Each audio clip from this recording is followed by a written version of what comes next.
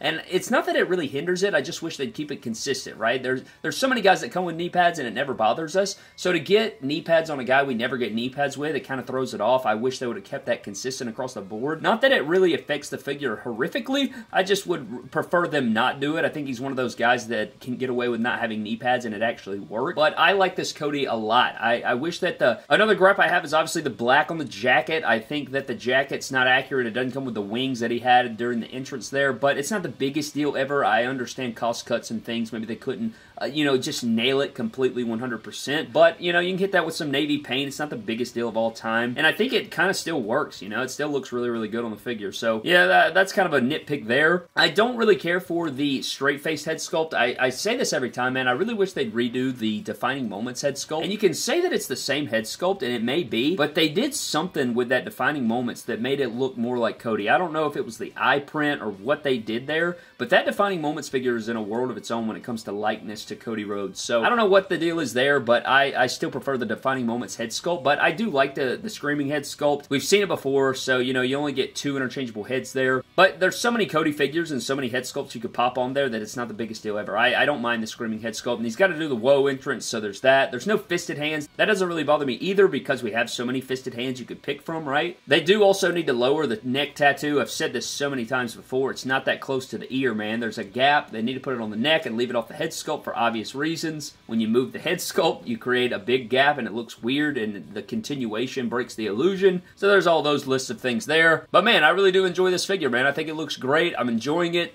Love posing this guy around in the arena. And again, as a Cody Crybaby, this gets a yes and a check box for me. So if you guys want an Ultimate Edition Cody Rhodes, you missed out on the Mattel Creations exclusive, I would say this is the epitome of a Cody Rhodes figure. This is the best Cody Rhodes you can buy for your money right now. This is better than the Mattel Creations exclusive. This is better than his Elite so far. Defining Moments may have a case, but that is from a specific time frame. That's from the Torn Pec Hell in a Cell matchup. So, you know, if you want that definitive Cody for now, this is the one to get. And if you want to do so, go over to Ringside Collectibles, use code MD Toys to save yourselves 10% over there. And then throw in the championship from my man Dan Turnquist on here. Just throws it over the top. This belt looks incredible on the figure, and it's going to be a while before we actually get this championship in hand, especially with Cody Rhodes side plates. So, but I think that pretty much wraps up the review, man. Thank you guys so very much for watching. I hope you guys did enjoy. I'd love to know your thoughts on this figure down in the comment section below if you guys own it. What do you like about it? What do you not like? I'd like to know all those things down below. But I'm getting out of here, man. Thank you for watching. Subscribe to the channel. Follow me on Instagram, Twitter, and TikTok at MyDamnToys, as we are posting all the time. Daily on TikTok, almost daily on everything else. But I'm getting out of here, man. Huge shout out to our Patreon members of the MDT YouTube channel. Appreciate you fellas over there, man. You guys are absolute GOAT status. Thank you guys so very much for all that you do. I'm getting out of here, man. Thank you for watching. I'll see you guys next time. Have a blessed one, and I will catch you guys later.